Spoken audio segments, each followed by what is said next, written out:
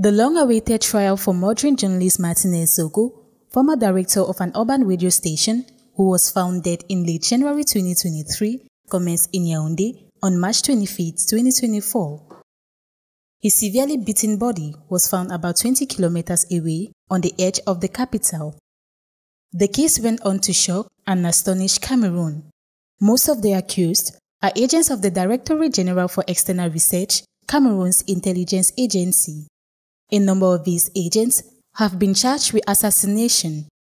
Leopold Maxime Eko, the former head of this unit, is also in the dock, accused of complicity in torture, as is Lieutenant Colonel Justin Danwe, the unit's director of operations, until his arrest when the investigation began in January 2023.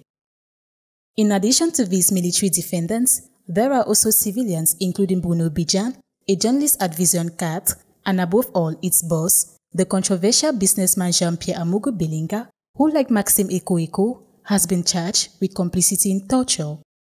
Martin Stéphane Savon, who was arrested almost 9 months after the investigation began, was until a few days ago mayor of the community of Bibe. He too has been charged with complicity in murder.